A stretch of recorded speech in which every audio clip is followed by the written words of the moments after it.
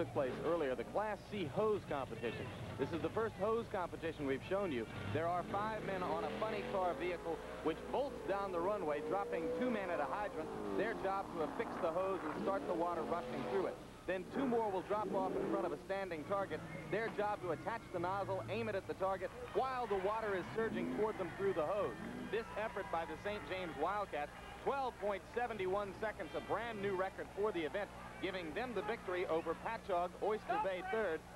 And as a result of that victory, St. James reaches this point for St.